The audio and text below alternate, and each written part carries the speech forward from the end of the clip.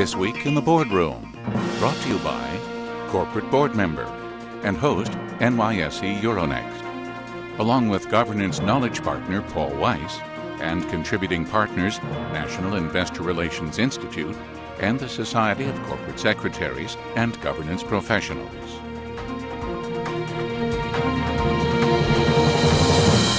Welcome to this edition of This Week in the Boardroom. I'm TK Kerstetter with corporate board member.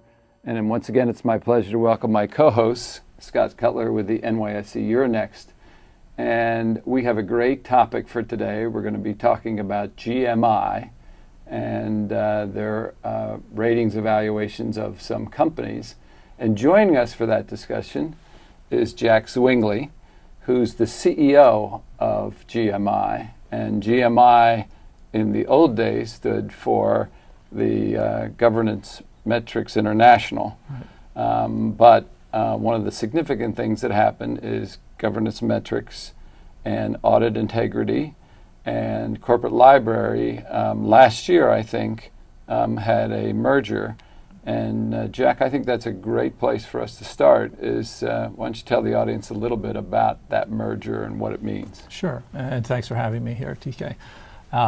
It's something that we viewed that the market had advanced to the point, and when the market, I talk about the market for corporate governance ratings, for information around environmental, social, and governance information, ESG as it's known in the market, to the point that we were going to be best served by building up our scale and our scope.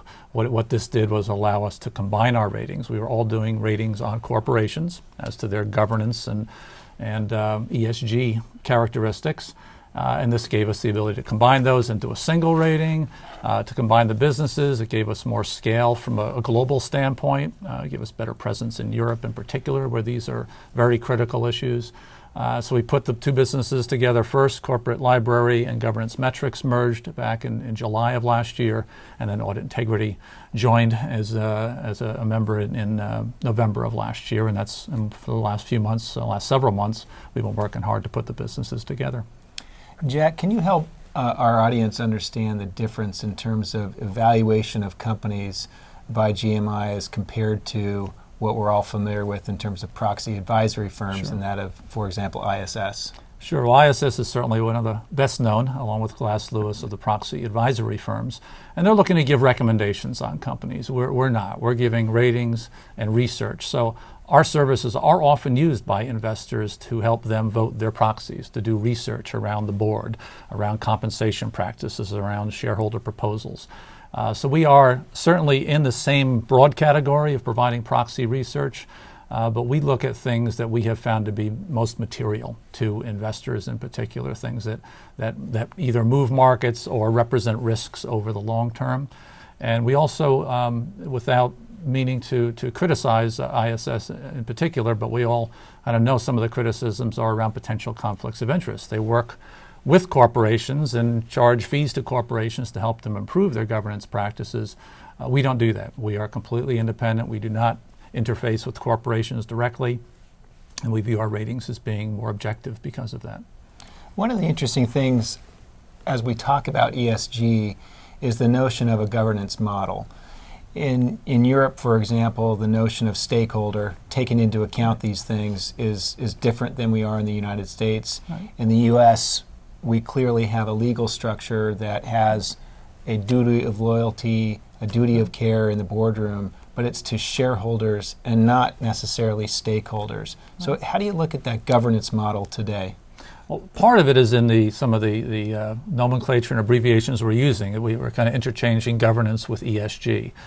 In Europe in particular, the environmental and social aspects have come much more into play, that there's this view broadly what is often called as sustainability.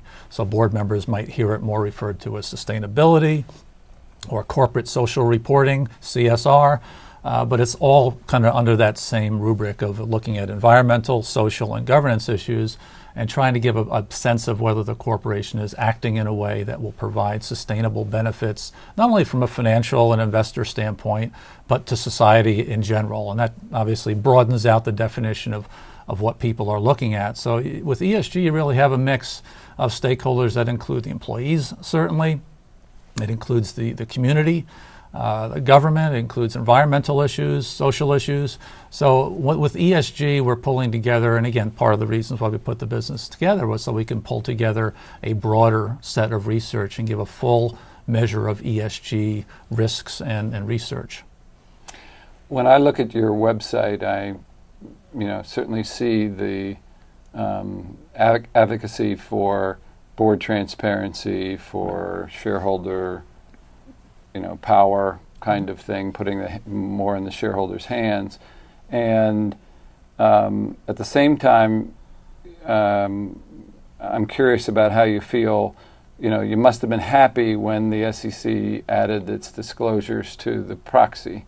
But when I look at things like the qualifications for directors and their experiences and things like diversity, it ended up to be so lawyered up, and so basic.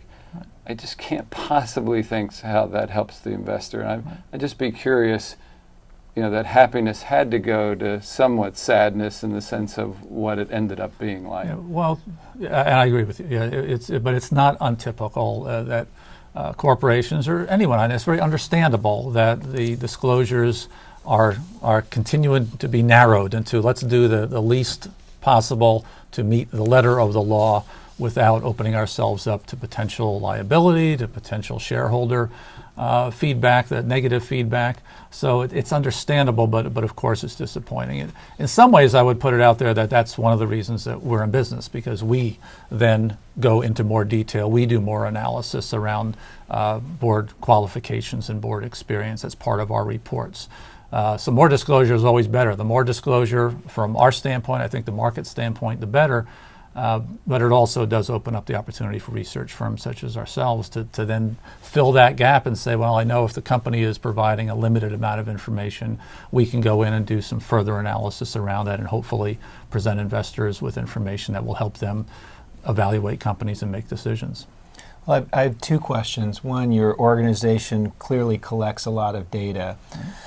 What worries you most about what you see in boardrooms today is one question. And the second question is, how is all of this translated into performance at the board level? Right.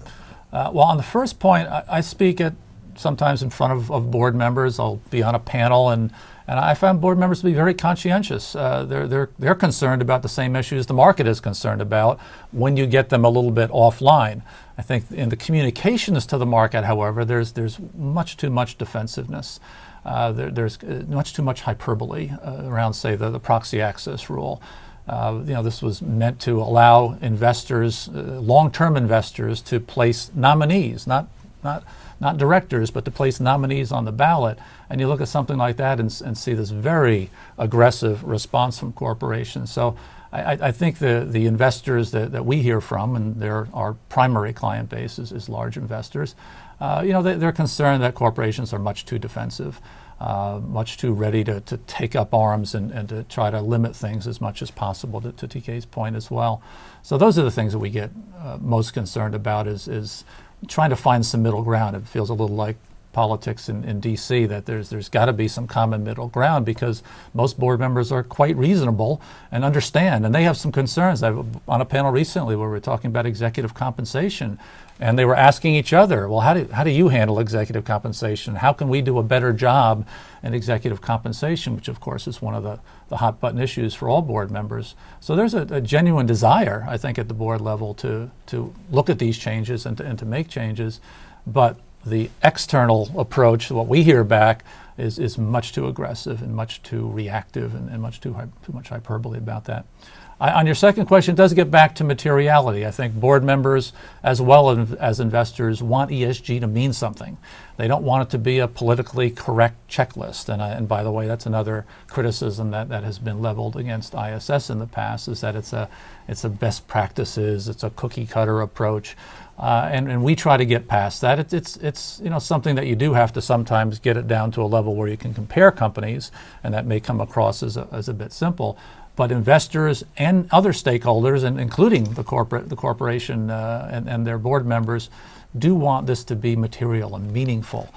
So what we do is ours is based on a series of outcomes. We look at companies that have had regulatory actions. We look at companies that have had shareholder litigation, have had severe or surprise drops in their stock. That's what we base our ratings on, to say when these things happen, let's look back and see what were some leading indicators of that and make sure our ratings are doing the best job we can to capture that type of risk. Jack, when you look at that and you take our viewers and they say, oh no, here's another group that has the chance to recommend withhold votes, and that's obviously going to create a challenge in their minds of what's the value proposition here for boards. We on this show I've talked a lot about how that I understand the logic of having playing a role in who serves you on the board.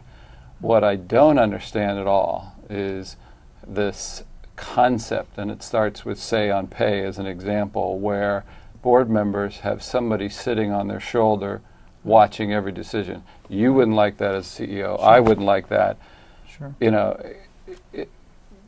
Isn't there some kind of trade-off here that the one part is logical, the other isn't logical? It doesn't seem like anybody gets very close to solving that problem, though. Yeah.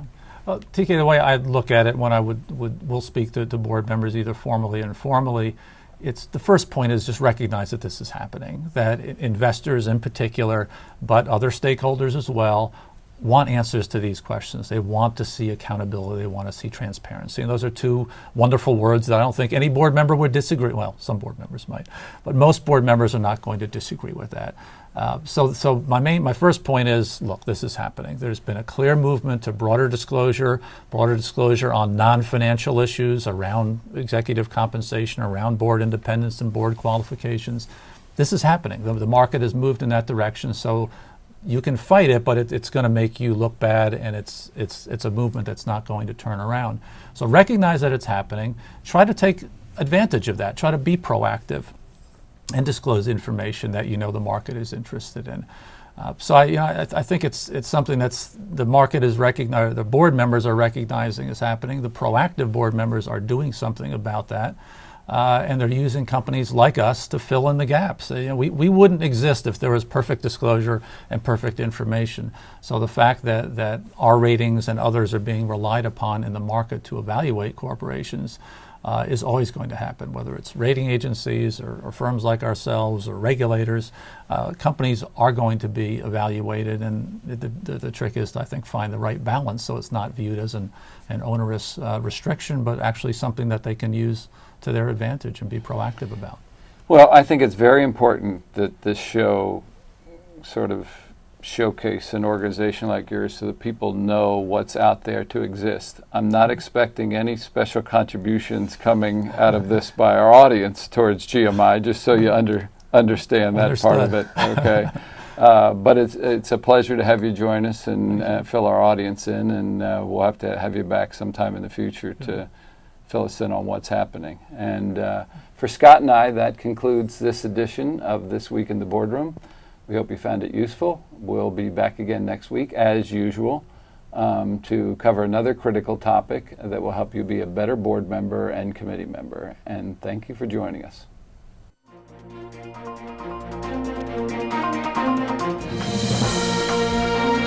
Join us again next week for This Week in the Boardroom, brought to you by Corporate Board Member and host NYSE Euronext, along with Governance Knowledge Partner Paul Weiss and contributing partners National Investor Relations Institute and the Society of Corporate Secretaries and Governance Professionals.